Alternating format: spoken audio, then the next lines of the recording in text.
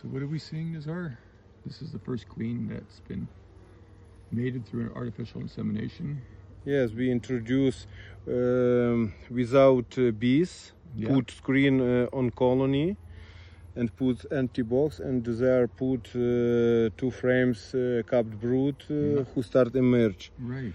And these bees accept very well this queen. Yeah. And next weekend we start produce from this queen a new generation. New generation of bees. Yes, and I think this can be great queens from this queen, because we will know who is father Right.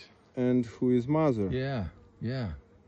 And some beekeepers who would like buy this queen should order, Yes. like from this queen, new queen. Yes. And have good queens for the winter. For Yes, the we coming have winter. Yeah. we have 2 queens